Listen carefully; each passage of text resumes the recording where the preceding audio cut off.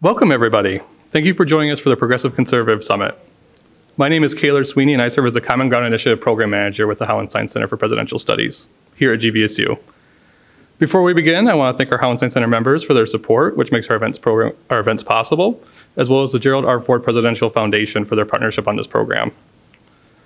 It is likely that we will hear things today we do not agree with. In fact, it is my sincere hope that we do. Whatever disagreements we may have, I urge us to keep in mind that our collective presence here today is evidence that there is common ground to be found, if only we can find it. I ask that we all practice humility and engage with ideas different from our own with curiosity and respect. We begin our event today with Professor Javed Ali, who will offer us some context going into today's program. Professor Ali is an associate professor of practice at the Gerald R. Ford School of Public Policy. Ali brings more than 20 years of professional experience in national security and intelligence issues in Washington, D.C. He held positions at the Defense Intelligence Agency and the Department of Homeland Security before joining the Federal Bureau of Investigation. While at the FBI, he also held senior roles on joint duty assignments at the National Intelligence Council and the National Counterterrorism Center, as well as work for the National Security Council under the Trump administration. Ali holds a Bachelor of Arts in Political Science from the University of Michigan, a Juris Doctor from the University of Detroit School of Law, and a Master's of Arts in International Relations from American University. He writes and provides commentary across a number of media sites and platforms, including ABC, BBC, CBS, CNN, MSNBC, NPR, The New York Times, The Washington Post, The Hill, and Newsweek. Please join me in welcoming Professor Ali. Kaylor, thank you so much for that introduction. So I made it in time from Ann Arbor this afternoon. I left at 11 o'clock and I made it here in a couple hours and didn't get pulled over once. So that was a good news story on my part. We're really excited to be here, and it sounds like we've got a great program for you today. And again, I'm honored to be here. So as Kaylor mentioned, I'm here today to hopefully help kick things off and provide some perspectives on this topic of political extremism and violence in the United States. That may not be the right term. Other people would call it domestic extremism or domestic terrorism. So whatever the right term is, that's the subject I want to get into. And the perspectives I'm going to offer are sort of blended from my position over the past few years teaching at Michigan, which has given me a little bit more time to step back and think about not only current events, but how sort of current events connect to, whoops, I'm not on, sorry about that. How current events connect to history. And so part of my presentation will take us back into sort of previous decades in the country and some of what these trends look like in terms of political violence and extremism here. And then we'll fast forward to more of the modern era and talk and use a case study to talk about certainly an event here that captured not only the attention of everyone in Michigan, but the nation and arguably the world. And that was the plot to kidnap Governor Whitmer in October of 2020, which still is not concluded from a legal perspective. And then we'll wrap up, and I really want to get your questions and perspectives, because I don't want it to just be me talking the whole time. I also think it's really interesting for me to be here on stage with the Hauenstein Center. Colonel Hauenstein, his background is a military intelligence officer that I learned in preparation, so always honored to be in the presence of an institution that has some connection to the professional world that I was in the intelligence community, and also the Ford Foundation. So I teach at the Ford School of Public Policy at the University of Michigan, so it's really nice to have these shared connections on stage. So with that, here's a little bit of a description about what we'll try to get into. And then again, I do want to take the last 20 minutes or so to get your questions and perspectives and comments. So let's start kind of in the Wayback Machine, going back to the 1960s era, let's say, in the United States, as sort of a jumping off point. There has been a longer history of domestic extremism or political violence in the US, but I think it's interesting if we start there in the 60s and then kind of fast forward to where we are now. And if you can see the slide from where you're sitting, and it may be a little hard to read, what I tried to do is come up with this color schema to represent these different sort of ideological trends or movements that were happening in the extremism world, first that were, or sometimes occurring overseas, but then having manifestations here. But then also some of these ideas and movements and even groups that are very unique to the United States that we haven't seen necessarily replicated in other parts of the world. And that, I think, just speaks to the diverse nature of what this threat has looked like over time. And hopefully the graph will be able to animate correctly and then also kind of paint some of these trends. So I know we're not in the Q&A section yet, but just I wanted to get your thinking caps on from a participation standpoint. So just kind of a poll question to the audience. All you got to do is raise your hand. How many of you kind of remember what it was like in the late 1960s and the early 1970s and how divided the country was politically? Now, I will tell you, I was born in 1968, so I have no real recollection of what that was like. But if you were a little older, you would know, and I would argue that the country at a political level was very divided back then, arguably even more so than it is now. But those political divisions spawned a domestic extremism phenomena then that we don't see replicated now. And I think that's really fascinating that 50 plus years ago, there was a much more diverse political extremism landscape here in the US versus what it looks like today. And so that's hopefully what this graph will try to show. So again, these different colors try to align to these different groups or ideologies or movements, and maybe that'll be clear as this slide starts to animate. But if we look at this 20-year stretch from the 60s to the 80s, and this isn't the totality of what the threat environment looked like, but just kind of broad strokes, there are a lot of different colors here. And I think that is a really interesting picture when you just take a step back and look at the different types of political extremist either beliefs or groups or ideas that were out there. And they spanned the ideological spectrum from the far right to the far left, again, if that's the right construct to use. And so maybe kind of starting at the top of the chart here and kind of working our way down, I mean, there was a lot of red in that time, and the red is meant to reflect what I would consider, these far left movements that were active here in the United States. And some of these movements also either drew inspiration from sort of the Soviet Marxist-Leninist ideology that was certainly dominant at the time, either from a liberation movement perspective or just that perspective of the Soviet influence in the West and the Soviet Union trying to do everything they could to make things difficult here. So going back to that time frame, we had far left groups like the Weather Underground, if people remember that group, or and that was based out of the broader student protest movement that was generating or coming together as a result of the Vietnam War. But Weather Underground, driven by these student sort of extremists, and the tactics they used here domestically were sort of these classic terrorism tactics that you would see overseas. Bombings, attempted murders, arsons. I mean, they were serious. This wasn't just sort of playtime for the Weather Underground, and that it wasn't one single unified group, but the Weather Underground sort of operationally was active for several years, and several people got arrested as a result of the political violence that they were engaged in. So you had sort of a larger sort of group or a movement with the Weather Underground, and then you had a really small one, like this one called anyone remember the Symbionese Liberation Army? And I'll throw the question, who was sort of the person who represented whatever that threat looked like from this very idiosyncratic group here? Who was that person here in the United States? Patty Hearst, right? Exactly. She, got kidnapped by this group on the West Coast, and they sort of brainwashed her, and then she got involved in all the sort of the illegal activities they were involved in, including that famous picture of her trying to rob the bank, and she walks in with a machine gun.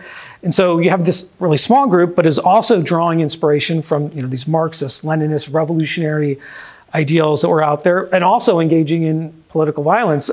One of the fascinating things about the Symbionese Liberation Army is that probably still to this day, the biggest urban gun battle that has been conducted here in the United States by an extremist group and law enforcement was with a shootout at a safe house in LA with 4 or 5 of these Symbionese Liberation Army activists and LAPD, and based on the historical record, about 4,000 rounds were exchanged in this gunfight that lasted several hours, which I don't think we've seen anything like that in the United States since.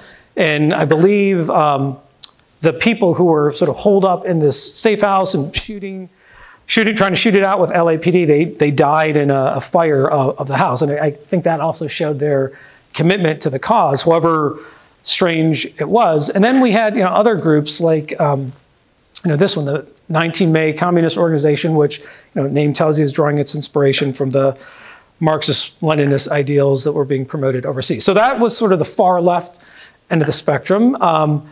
But we also had a very active far right threat in this time that was also sort of ideologically diverse. And there was no single group that was sort of pulling the strings in this far right world. So we had the Knights of the Ku Klux Klan. We had this really strange group, almost like a cult in Arkansas, called the Covenant Sword and the Arm of the Lord. There was another organization that sort of drew on similar sort of white supremacist beliefs, but also neo-Nazi ones called the Aryan Nations. And again, these were groups that were active in the US in the 70s and 80s that were just as threatening as the far left ones, and using similar tactics and intent on killing people. Again, they weren't just sitting around the campfire chit-chatting about things. They were actually trying to sort of operationalize their ideas and their plans. So we had a far right threat that was intense. And then we had other sort of types of movements and ideas. So the Black Liberation Army, which led into the new Black Panther movement about a decade plus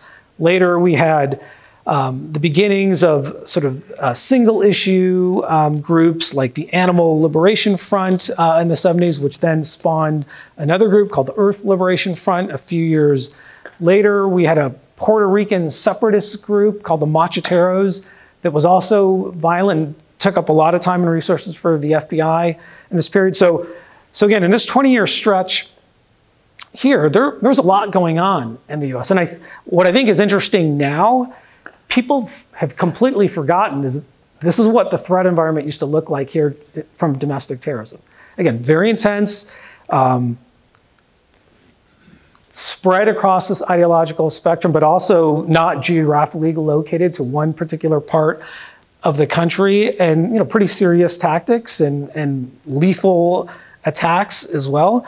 But it's almost like this wasn't part of history because we don't talk about it, but this was the reality of what domestic extremism looked like then. And then if we move forward a little bit, the colors start to change and the activity starts to change. So I would argue from the late 80s to the early 2000s, some of that activity started to die down, partly because of arrests and disruptions and FBI focus working with state and local law enforcement. But there were also other things happening both around the world and the country. The Vietnam sort of era had ended. That high level of activism and protests had receded to a degree, but we still had threats and we still had groups. The one that I am still really fascinated by, here we are 40 years later, is a group called The Order, which also drew from some of these same beliefs and ideas and white supremacy. I wouldn't call them a neo-Nazi group, but certainly white supremacists. Anyone here ever heard of The Order before? They, outside of all the groups here up until this time, probably the most dangerous in the United States. Responsible for 5 murders, to include a talk show host named Alan Berg in Denver, if anyone remembers that attack. And he was killed because of his Jewish identity, and he was very outspoken against people who were in this world of white supremacy, and they deliberately targeted him and killed him as he was pulling into his house in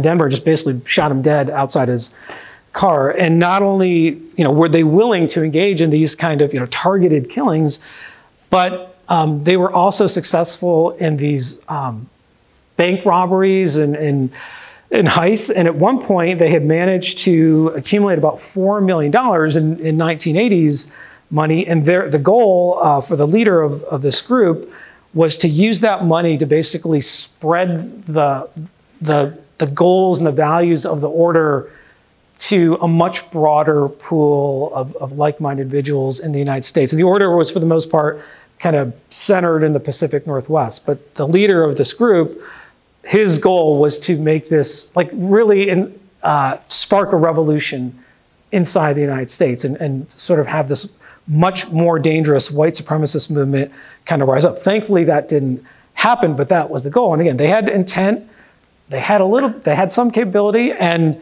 they wanted to do more. And much like the Simeonese Liberation Army a decade prior, the order, the core group of the order, after a number of people got arrested in the aftermath of the Allen Berg murder, were holed up in another safe house. And anyone know where Whidbey Island is? And off the coast of Seattle and the state of Washington, holed up in the safe house here. There, FBI agents kind of cornered them, and another massive shootout with the FBI. And just like in the Simeonese Liberation Army shootout a decade prior, everyone died when this house caught fire, and no one wanted to escape. They would rather die and stand and fight and die as the house is burning. So just another indication into the mindset. So that order threat was high, even though it didn't last that long. But then we start to see by the early 90s, you don't necessarily see the white supremacist neo-Nazi threat sort of coming back. And we certainly didn't see a significant element of the far left, or the violent far left threat coming. But in the aftermath of, if folks remember, the standoff at Ruby Ridge in 1992 with an individual named Randy Weaver and his wife, and it was a tragic event on multiple levels. But this standoff between FBI and this sort of survivalist named Randy Weaver and his family just spiraled out of control and led to the unfortunate death of Randy Weaver's wife and the death of his 14-year-old son.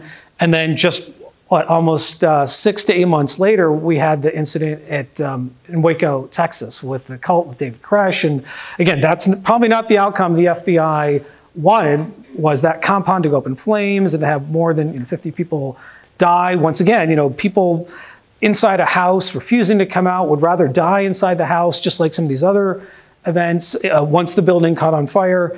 But in a short amount of time, the combination of Ruby Ridge in 1992 and Waco in April 93, when the compound burned down, sparked an anti-government movement throughout the US and really led to the rise of what we would now consider sort of these unsanctioned militia groups in the United States. And to bring it back home, I mean, we had one here in Michigan, the Michigan militia, and depending on sort of scholars about the militia movement, and that's definitely not me, they would argue that when this anti-government and militia movement started to rise up in the early 90s, early to mid-90s, the Michigan militia was really influential at a nationwide level. Now, again, they weren't organizing to overtly overthrow the government or engage in acts of terrorism, but there were some foundational issues that were there.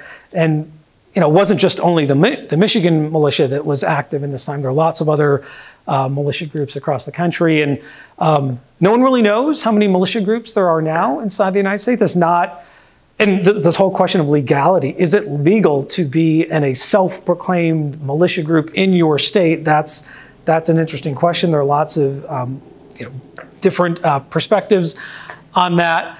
But there are a couple organizations that actually try to track the known militia groups. One is the Anti-Defamation League, and the other is the Southern Poverty Law Center. And if their pictures are right, they put out annual assessments on this. They their data shows that there are hundreds of militia groups around the country, known militia groups. And again, is that an accurate depiction of reality?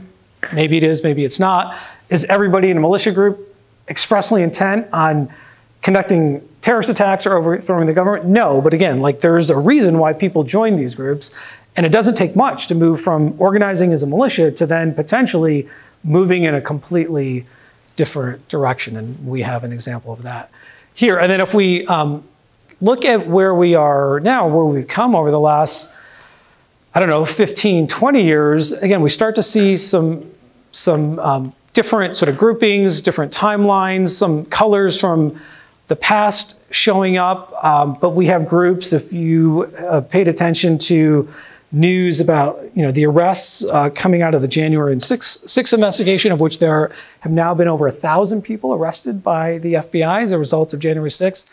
Every one of these circles that I put a red sort of dash around, these are people in these groups have been arrested as a result of January 6th. Now, it doesn't mean that they they came together to storm the Capitol or get involved in this insurrection, but I think it's pretty interesting when you start seeing the connections of some of these groups to at least January 6th. And again, what does that mean for the future of domestic extremism here? But we have sort of these anti-government groups like the Three Percenters. The Oath Keepers is probably the most infamous of all of them.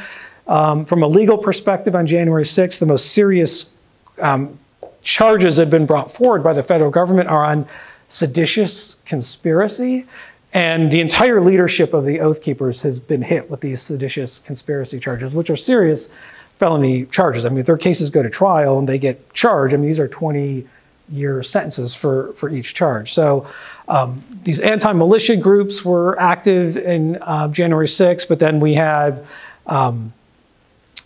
people associated with a group, if that's the right word, the Proud Boys. I don't know if folks are familiar with the Proud Boys. I'm not even sure what to call the Proud Boys. Are they anti-government? Are they white supremacists? Are they neo-fascists? That's kind of a term that I came up with because I can't put them in any one of these other ideological boxes. But that's another group in which several of their leaders have been hit with these seditious conspiracy charges as a result of their involvement on January 6th. And then other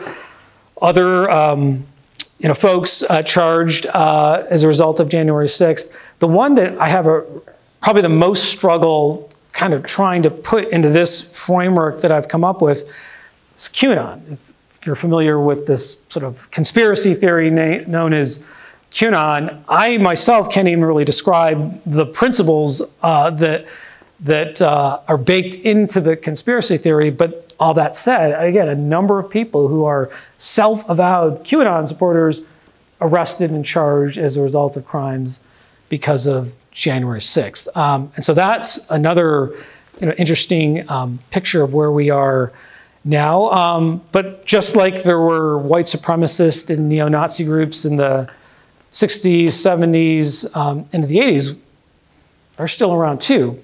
Still small, still kind of fragmented, but still very potentially dangerous. And what I find interesting about these sort of white supremacist neo-Nazi groups like the Atomwaffen Division or the Base, they're not organizing to do anything else other than just kill people. I mean, that is their principal goal. So these small neo-Nazi groups look like your traditional classic terrorist groups of their intent and their orientation of just on violent action. And they're not really involved in trying to do anything else. And if anyone's ever heard of the Base, that's another group that, in my mind, almost took inspiration from this group, the Order. The Base also took their name from Al-Qaeda, which translates into the base in English. So I find it interesting that a neo-Nazi group here in the US takes their name from probably the most infamous terrorist group in the world, Al-Qaeda. And when the Governor Whitmer plot was being or was unfolding, at least in terms of the news, at the same time, the FBI made a couple arrests of the Base activists here in Michigan.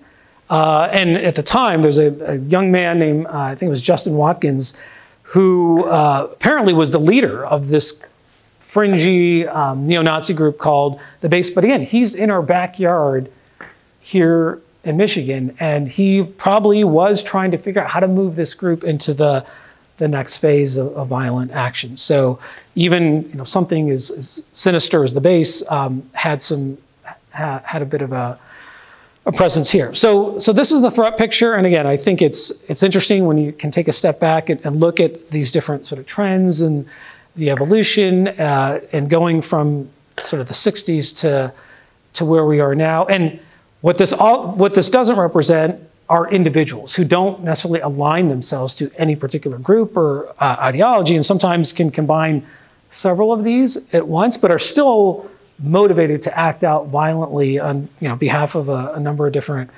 factors, and that is a very difficult threat too. It's almost, the FBI and law enforcement has more tools and authorities to go after organized groups, but trying to spot the lone wolf or the lone offender, what I would use that term, that is much more difficult. And until that person is done something illegal, there's very little law enforcement or the FBI can do to stop them. And that's why, unfortunately, if you look at the modern track record of successful, what I would call domestic terrorist attacks in the US over the past decade, almost all the lethal ones are carried out by lone wolves and lone offenders who just fly under the radar, or their behaviors aren't observed the right way, or no one reports them, and then they're able to go off and murder innocent people, which is not a good news story. So that's the threat picture, and again, hopefully this has given you something to think about for the Q&A. But let's look at it here in our backyard too. So if we remember the Wolverine Watchmen plot, the news broke about that in October of 2020. But the timeline for how the plot came together was probably about a year prior to the arrest. And so again, mapping out sort of the evolution of the plot, the different tactics that FBI and law enforcement use, it's a pretty interesting case study. Again, this is here in our backyard, not too far away in the Lansing area. So based on a lot of the media reporting that's come out, is that the group came together probably in late 2019, if not early 2020, but they came together before COVID. And so I think that is an interesting insight there. And from everything that's been reported is that it appears they came together because a relatively small number of individuals, maybe a dozen, if not more, hard to tell kind of what the ideological glue was between them. Partly, these shared anti-government beliefs, partly, interest in sort of paramilitary activity and staunch supporters of the Second Amendment, which isn't illegal, obviously, but the group came together, in this time frame. Based on what's come out in the court documents and media reporting, the thing that transitioned them from perhaps like a bunch of weekend warriors getting together to shoot and perhaps trade ideas about what they didn't like about the government, the thing that sparked their anger and took the group's focus to something completely different from their original basis coming together was COVID. And so once the COVID restrictions happened here, and as we remember in Michigan, they were amongst the most intense, probably nationwide, and that sparked a lot of popular discontent. Beyond the discontent, we didn't, for the most part, see plots coming together against politicians or elected officials. But for this group, for whatever reason, COVID was the thing that completely changed their set of beliefs and then their goals about what they wanted to do. And probably between late, when the COVID restrictions started into early March and April, a lot of what they were doing was flying under the radar, wasn't detected. And the lucky break, I think, in this case was that one of those people in the original Watchmen group, who probably joined for a bunch of different reasons before, became so unnerved about what they were hearing, either in person or in these social media chats, that they then went to their local law enforcement agency, and it's still not clear where that was here in Michigan.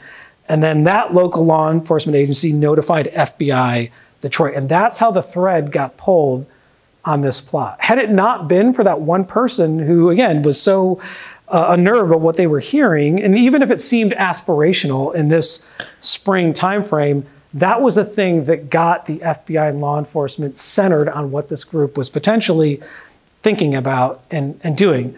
And what I think is so interesting about the plot is that it was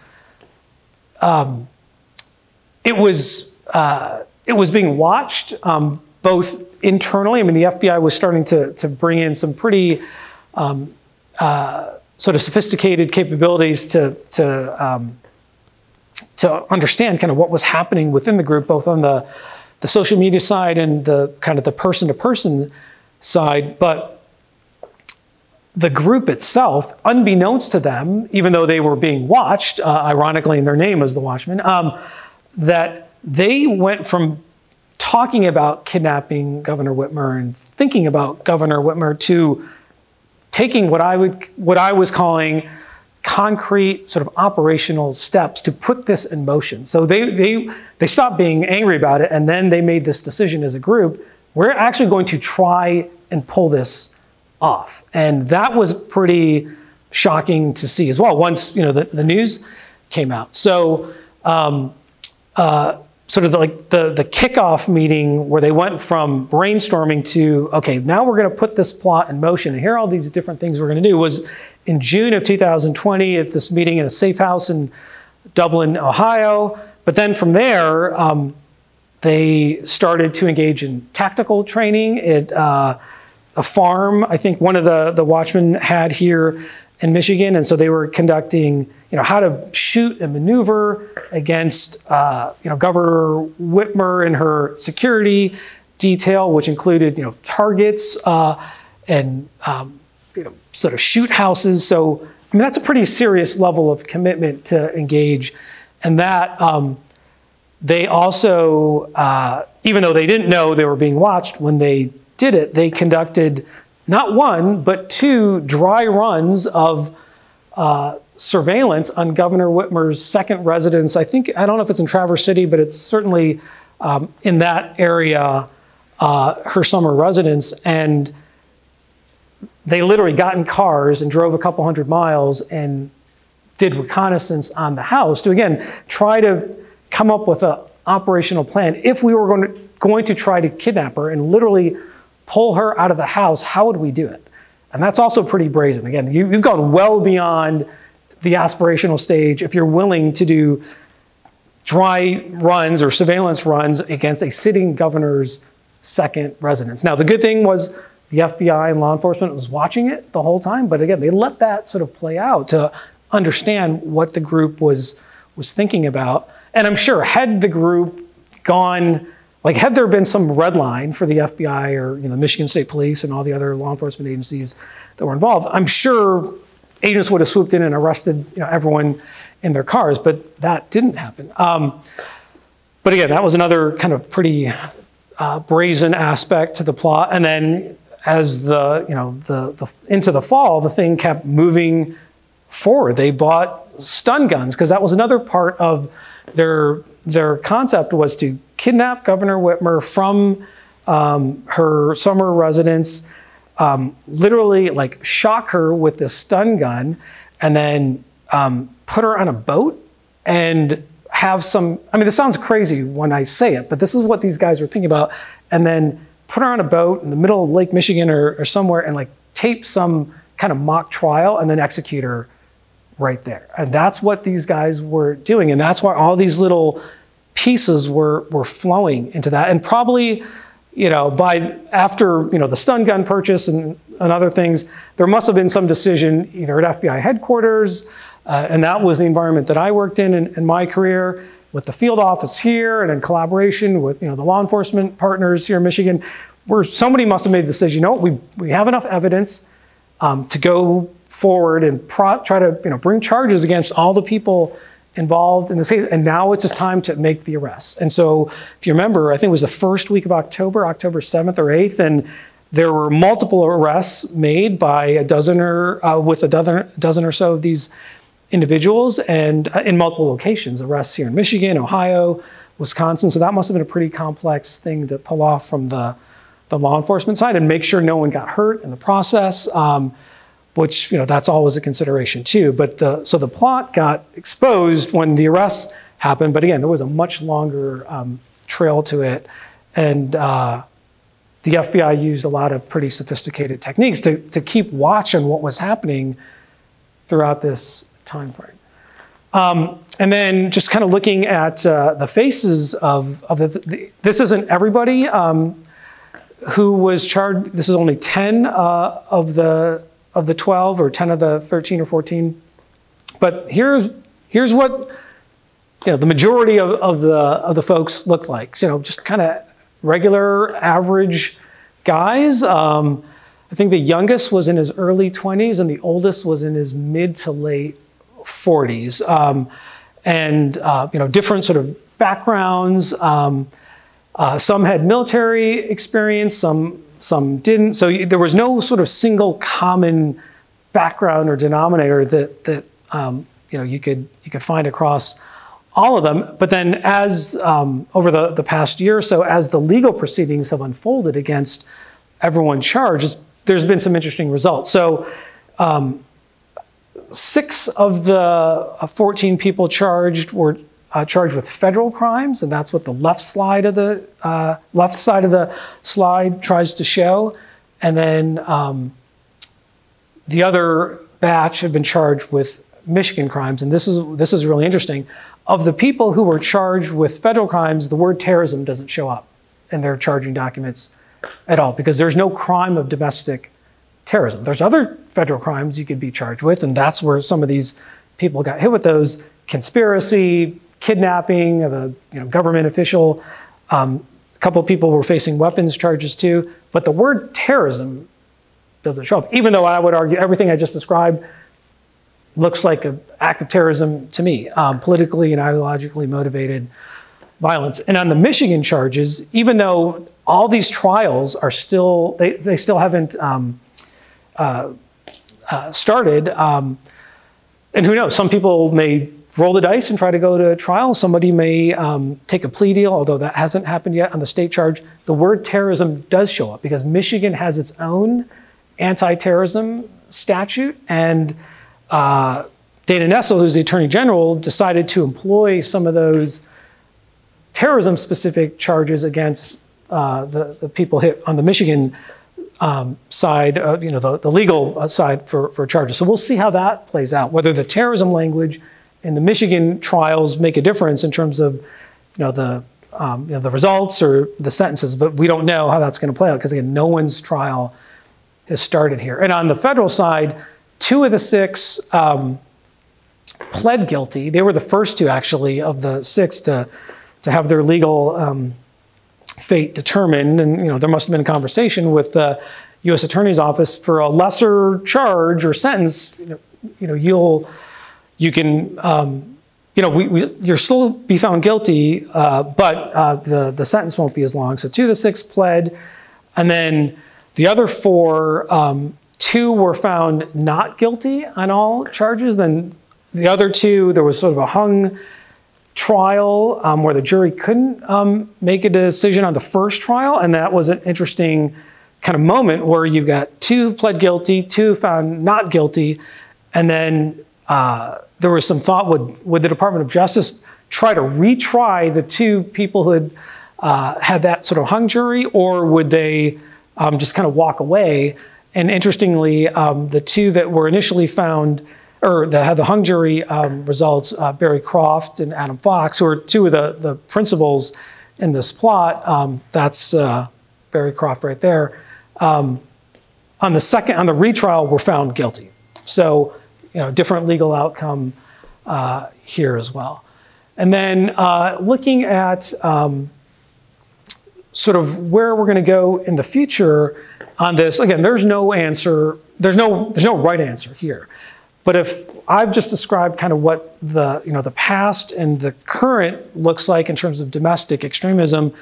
Here, I think, are a number of different factors that are going to shape this threat into the future. And it's really hard, even for someone like me who thinks about this and studies it all day long, like which one of these factors will be the most prominent, which is the one that we're sort of weakest on from a sort of a policy perspective. Where do we need to kind of build out more capabilities and authorities? And I still struggle with coming up with the answers here. But I think in total, all these factors at some level are going to shape what the future of this threat looks like here in the United States. So will we see more on the far right end of the spectrum, which I would argue that's what we've seen over the past 10 to 15 years?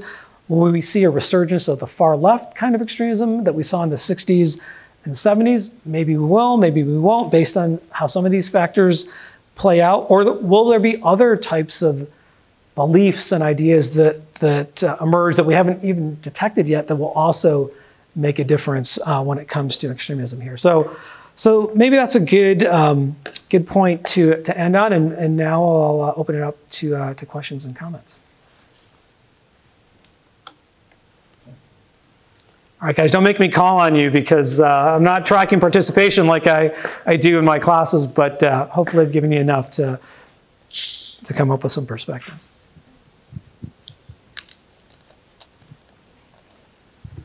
You didn't speak to the relative sizes of these groups initially.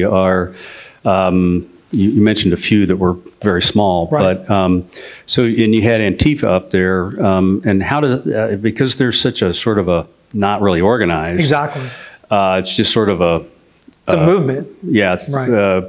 Could you speak to the sort of the sizes of some of these groups? How large they are? How many adherents they had? Yeah, so that's a great question. And again, I think this notion of kind of trying to bound things by just scope or size can give you some answers or perhaps not. So just like there's this broad sort of diversity ideologically, again, different ends of the spectrum, I think it's the same, at least when you look at the formal groups. Some are big, some are small, some aren't even groups. Like Antifa, I would argue, is not a group. It is an ideological movement. QAnon is certainly not a group. It is a movement. But there may be hundreds of thousands of people, or not more, in the US who actually believe in these conspiracy theories, and a much smaller number who are willing to act out violently on them. But I wouldn't call QAnon a group, much the way I wouldn't call Antifa a group. But how many people believe in, again, the goals and the beliefs of Antifa? It's probably a significant number. It may not be as many as QAnon, but it's probably in the hundreds, if not thousands, around the country. I'm not an expert on Antifa, but my understanding is they organize kind of at a local level in chapters. But just because you organize as a chapter doesn't mean you're willing to engage in violence. So I think that becomes more individualized in some of these circumstances.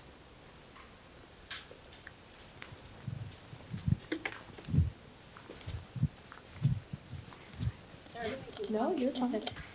Hi. Can you flip back to the screen that had your, 15 or however many items that were going to impact? Oh, yep. There you go. Because I was scanning that and looking, and I didn't see economics or financial duress. Don't miss that?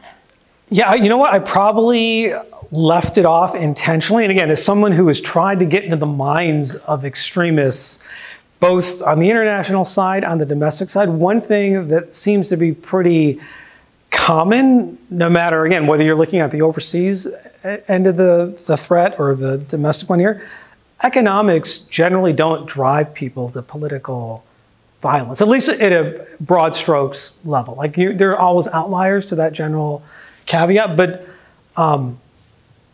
in almost every example you can think of, the socioeconomic status of an individual is not predictive at all whether they're going to go down that path of political extremism or violent action. And if anything, what I find quite interesting is, depending on, again, what group or threat you look at, that they almost tend to be represented by sort of an upper class kind of mentality. That was certainly the case, or highly educated kind of socioeconomic status. That was the case in the far left here in the United States in the 60s and 70s, because again, that came out of the student protest movement across campuses.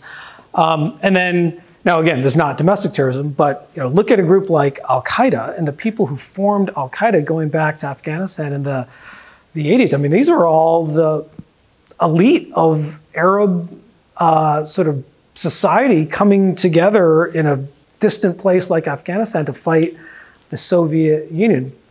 Economics had nothing to do with their motivation to come together then. And then once they changed to more of an anti-US orientation. But Osama bin Laden was the son of a construction billionaire from Saudi Arabia, and his deputy, Ayman al-Zawahiri, was an Egyptian doctor, right? So these are people who are highly educated, have walked away from these lives where they could have been incredibly successful in doing something else and something more positive for society, but they chose a completely different path. And I could give you another terrorist group and come up with the same set of circumstances. So, and from what I've seen, socioeconomic status tends not to be a driver most of the time. Okay, we have a point of disagreement. So yeah, I'll leave it at that. Yep, absolutely. Professor Ali, thank you very much for such an interesting presentation. I have a question. There's always been the debate about American exceptionalism, and it's a notion that's often debunked. However, with your very rich and interesting topic, I wonder if there is a sense in which America in some sense is exceptional in the modern world with regard to the terrorism that we experience in this country all across the political spectrum.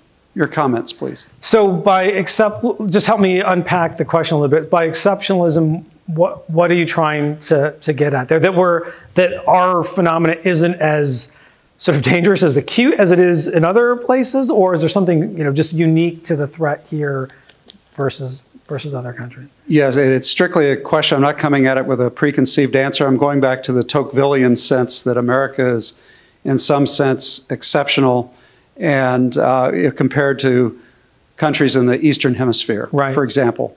So I'm asking you, is the range of the ideological spectrum of terrorism in our country, the intensity of it, are we a bellwether of terrorist movements around the world? In what sense might we be exceptional? Yeah, that's a great question, now that I understand it better.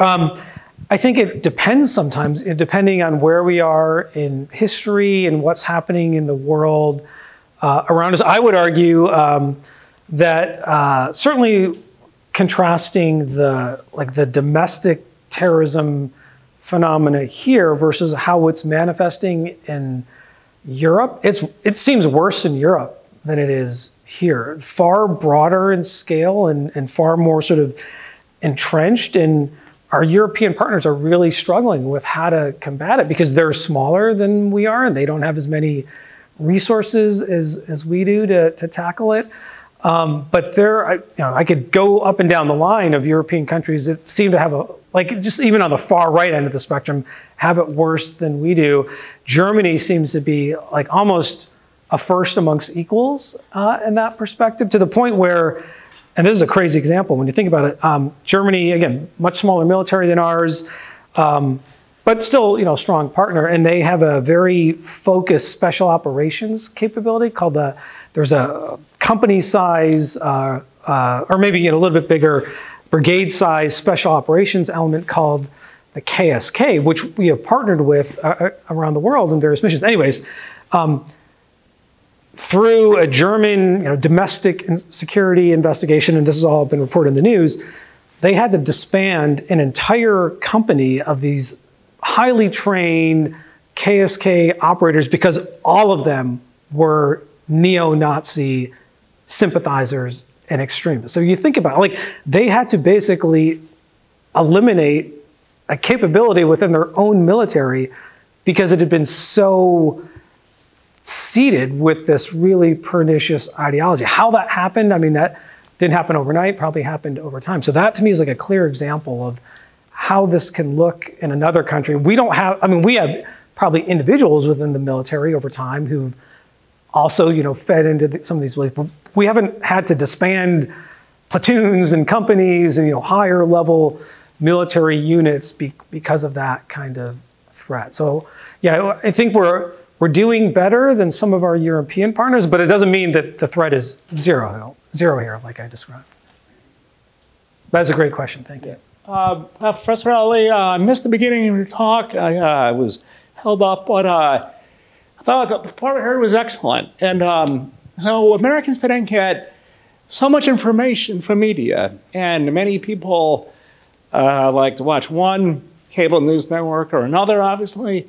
And do you think it's possible, given the media climate and threats from the right and the left that you mentioned here, that people get the whole picture? I mean, if certain networks might downplay or ignore threats from the other side, and maybe so in this fractured media environment, do you think it's possible to get like a big overview of the whole thing?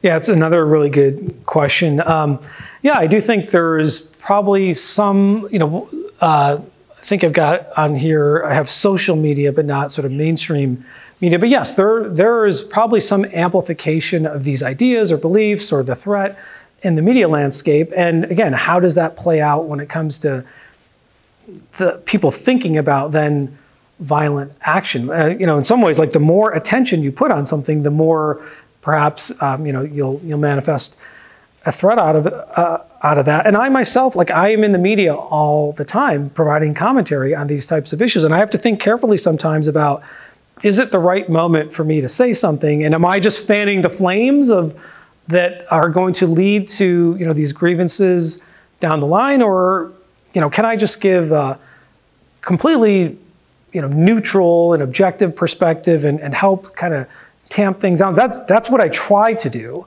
when I engage in kind of the media commentary. Whether that happens or not, I don't know. But yes, I do think sort of the media role in this is significant. But is it the most significant amongst all these other factors? It's empirically really hard to know that. And in addition to the kind of the role of the media, then how do you gauge political rhetoric as well? Like how much value is there in heightened or loud political rhetoric and animating people to political violence?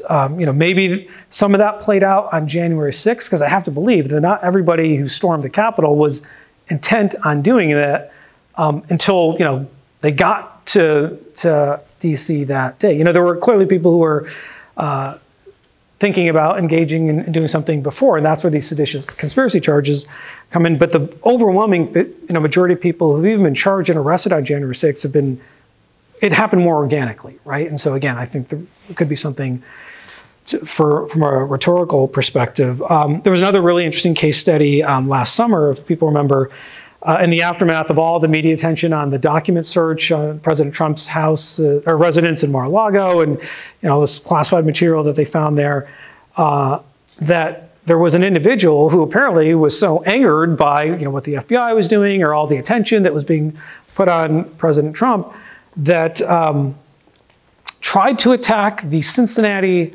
FBI field office. Like in the universe of bad ideas, that's up there, right? I mean, that's a suicide mission. And I don't say this in jest. He got killed in a shootout with law enforcement, but that shows you how people can just get blinded by anger in the moment. And that person was probably already on some pathway to being radicalized. And for whatever reason, the Trump Mar-a-Lago search tipped him over the edge. But he was brazen enough, if that's the right word, to try to attack an FBI field office, and he lost his life as a result of that. And again, that's the climate we're in, where it's either the media attention or all these other factors, and then something happens, and then people just snap, and then they'll try to do something.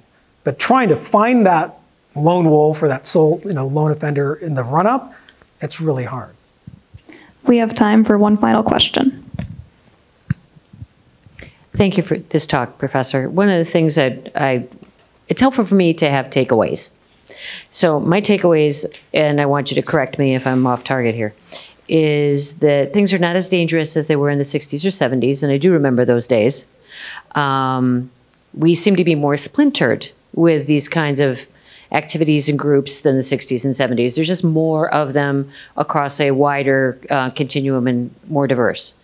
And that we don't seem to be, based on questions asked and answered, not as bad as other nations. You didn't spend a lot of time on that, but you know this is pretty depressing. So I just want to make sure that we, you know, we remember that part.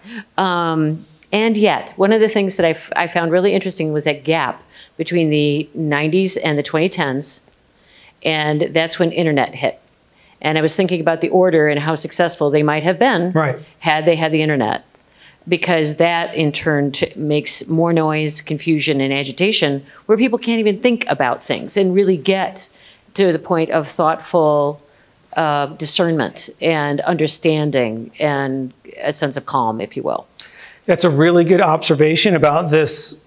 Like there aren't a lot of colors in this almost 10, 15-year time frame. I have a potential answer that, whether I'm right or wrong, you know, that's up for debate. But I think the reason why we didn't see a lot of domestic terrorism or extremism here in this period of time, because of 9/11 and the U.S. national security focus, I mean, swung so hard on the Al-Qaeda threat overseas. And I think for people who are, you know, on various ends of this ideological spectrum here in the United States, they must have seen that response. This is what we were willing to do against extremist groups overseas. You'd be nuts to stick your head up now and try to pull off a plot or, you know, give law enforcement a reason to go after you. It didn't mean that there weren't, you know, threats, but just so much lower on the domestic side than the international side. And again, you know, there have been a lot of people who say that was a mistake. Like we took our eye off the ball of domestic extremism in that 10 or 15-year time frame after 9/11 because in a way, it looks like this now because we weren't paying attention to it back then. I mean, that's a fair criticism. But as someone who was in that world from 2002 to 2018, all I can tell you is that, you know, the Al-Qaeda threat and then the ISIS threat overseas looked so dangerous to the country that, and they were trying to pull off attacks and plots that were so different in scale and scope than, you know, the single lone wolf trying to conduct an attack here. Doesn't mean that it, you know, it was the right thing to do. But again, you have to prioritize on the threat that's in front of you and the thing that you think can do the most harm. And certainly when I was in government over that stretch, yeah, we were hyper-focused on international terrorism. But at the same time, now we have this resurgence and we got to figure out a way to kind of get to the right balance between the two. But that was a great question and observation, so thank you. All right, caller, we out of time? We are. Let's get a job with a round of applause. Well, thank you guys so much.